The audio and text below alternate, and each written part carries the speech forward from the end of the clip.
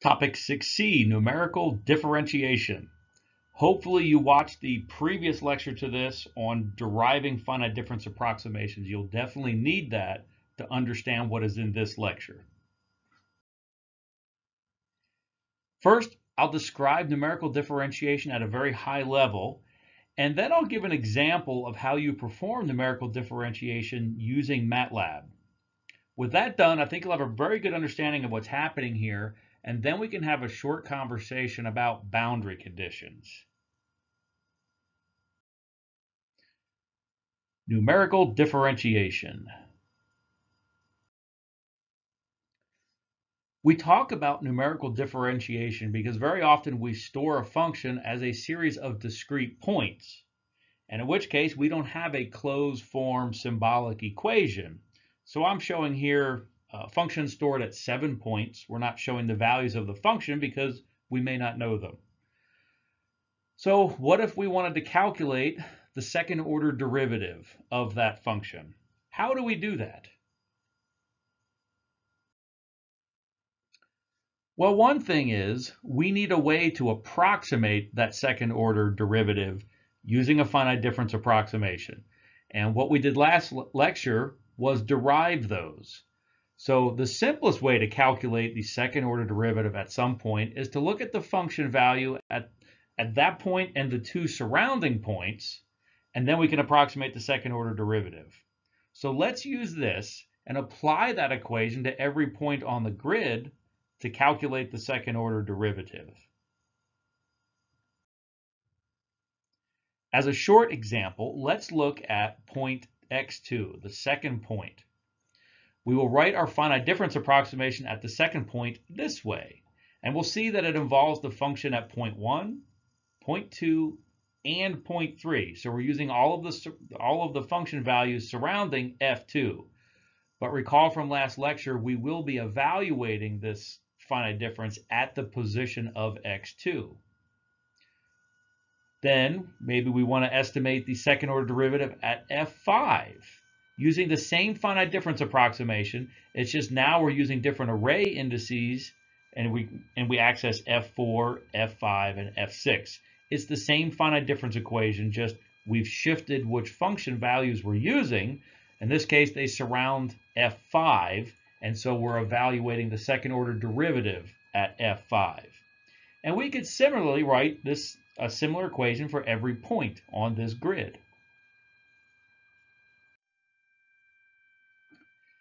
But at the very edges of the grid, let's write those finite difference equations. And see if you notice a problem here. Is there a problem?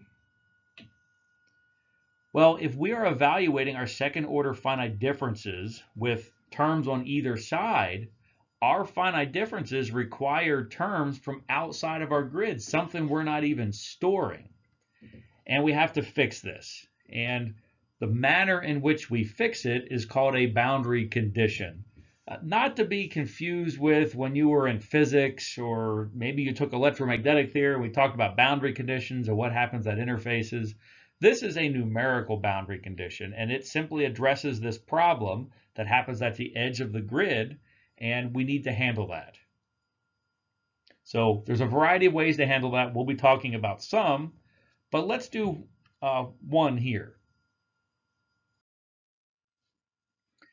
Instead of using the simple finite difference approximation that we did, what if we derived completely new finite difference equations, special equations just for those endpoints? So we want to evaluate the derivative, the second order derivative at the endpoint. We already know we're going to have to use function values to the right of that. And we would love to have values scattered on either side for best accuracy. So maybe we decide to add a point to our finite difference just to increase the accuracy a little bit. So we will use a 4-point finite difference where when we derive that finite difference, we set up our offset coordinates, our x tilde coordinates, with a 0 in the first position. So that's where we're evaluating the finite difference. Point x2 will be at h, point x3 is at 2h, and point x4 will be at 3h. So using this set of offset coordinates, we can derive this finite difference equation to estimate the second order derivative of f at point x1. So the point at f1 gets its own very special finite difference equation. We could do the same thing for the last point. And the only difference is how we define the points in this little tiny offset set of x points. Here we put a 0 in the last position because we want to calculate the finite difference, the second order derivative, at the last point in this array of points at f7. And we want to use information from f6, f5, and f4. So f6 would be located at minus h, f5 located at minus 2h, and f4 located at minus 3h. So given these coordinates for x tilde, we can derive this finite difference approximation. And you can look at the coefficients of these two finite difference equations and you can see some similarities.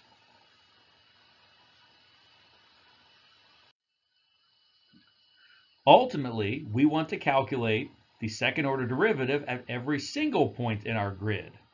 So for points f2 to f6, we can use our ordinary finite difference approximation. So we can set up a for loop and we can go over all of those and calculate the second order derivative.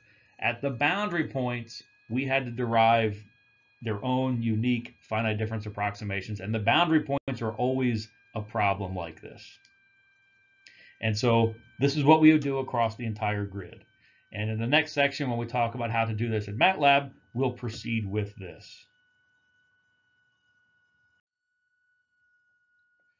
On to calculating numerical derivatives using MATLAB. So we have our 7-point grid, and at this point we'll know our function values at points 1 through 7, but we want to calculate and probably plot the second order derivative. How do we do that? Well, all of the MATLAB code that you need is shown in the upper left. And what I want to do now is step through this one line of code at a time and show you how it calculates the second order derivative at each point, 1 through 7. So we execute the first line of code. Now I'm showing a few things here. One is I highlighted which line of code is being executed. The second thing, this red line of code, I'm showing the line of code being executed. It's obvious for this case.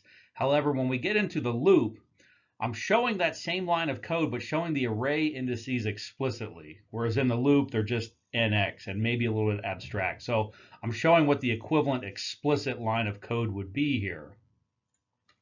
The other thing I'm showing is the specific finite difference equation that's being used for the point being evaluated. I'm pointing to which point is being evaluated, and I'm also highlighting which range of points are being used to evaluate the finite difference. So all that just for the first line of code. It's using f1 to f4 and evaluating the second order derivative at position f1. Okay, let's move to the next. Now we've entered the loop. And over here, I'm showing the loop counter. So we're at position x2 in our grid. I'm highlighting which line of code is being executed. And since little nx is 2, this is the line of code that MATLAB is actually running. And I'm showing the array indices in here explicitly. So you can see it's using f1, f2, and f3. Also showing the finite difference approximation, how it was derived in terms of the x coordinates, which point is being evaluated, and I'm highlighting the ranges of the function values being used to evaluate the second order derivative. So doing this, we calculate the second order derivative at point f2. At this point, it becomes somewhat repetitive. We move over to point f3. The same finite difference approximations used. The only thing that's different is our loop counter is now 3. Loop counter is 4. We evaluate the finite difference at position 4. Loop counter is 5. And we're evaluating the finite difference at the 5th position. This is the last iteration of the loop because big NX equals 7. Big NX is where we're going to end or how many points we have, and we're ending our loop at big NX minus 1. So since little nx equals 6, this is the last iteration. We're evaluating the second order derivative at point 6. Then we reach the very last point, which is a boundary point and requires its own special finite difference approximation. And in the lower right, I'm showing how that was derived. And of course, we did that a few slides ago. And that's it. At this point, we have evaluated the second order derivative at every point across the grid, including the boundary points, which got their own special equations. So we talked at a high level what numerical differentiation is, and we also discussed a little bit about the problem at the boundary. We need values from outside of the grid, so we had to rederive our finite difference equations to handle that. It turns out there's other boundary conditions that are sometimes useful, so let's discuss some of those. This is the boundary condition we used up to this point. I would call it a higher order boundary condition. And we recognize that we're not doing our finite difference in the very best way at the edge of the grid because we're using values to its side. We tend to like to span the values from which we're evaluating the finite difference from both sides of a point. So since we're not doing that here, I just decided to use an extra term. Is that absolutely necessary? Depends on your application, but we did it here as a good example. So all of the points through the grid, points 2 through 6, are evaluated with the standard finite difference, and we derive special finite difference equations at the boundary. So I call that a higher order boundary condition. On to the next one. The easiest of the boundary conditions is called Dirichlet boundary conditions. When we use those, we assume values outside of the grid are 0. So where we would need to access f0, for example, we'll just put a 0 in its place. Where we would need to access f8, we just put a 0 in its place.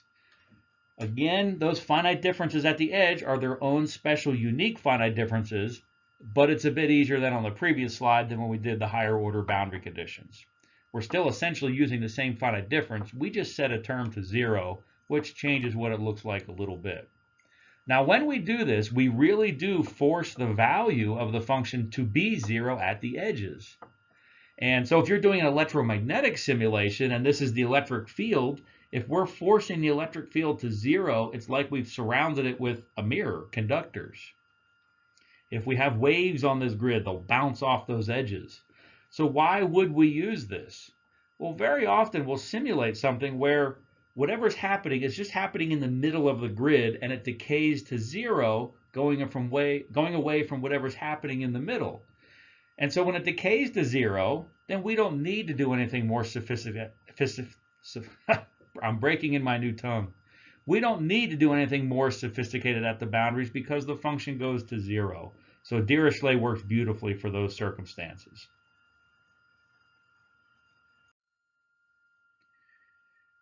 Very often in science and engineering, we want to simulate periodic structures. There's a whole cool, neat story behind periodic structures, but folks use these to make things invisible, do things like negative refraction. A lot of cool stuff happens. So if our simulation is periodic, then that means if we're calculating our finite difference at point f1 and we need to access f0, if this really is periodic, then f0 will be the same value as f7.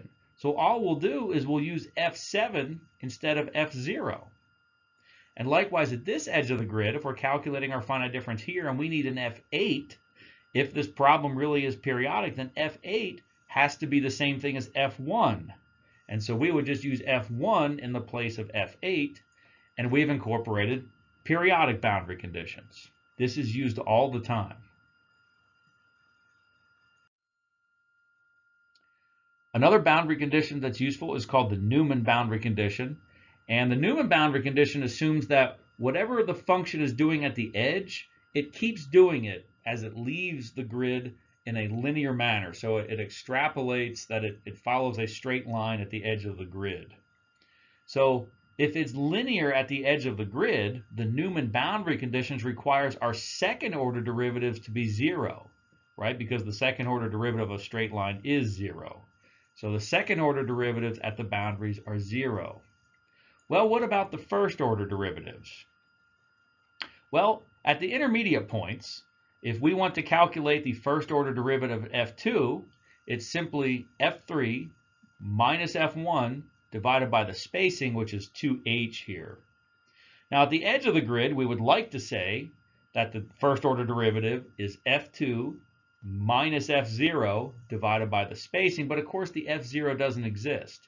So what we'll do, rather than take our finite difference over the span of 2 points, we'll just do it over the span of this 1 point. And our finite difference is f2 minus f1 divided by the spacing. And we can also recognize this as a forward finite difference. And we could choose to do a higher order accurate derivative. Maybe have 3 or 4 terms in there. That's fine too. But the point is the Neuman boundary condition is assuming that the function leaves this grid linearly.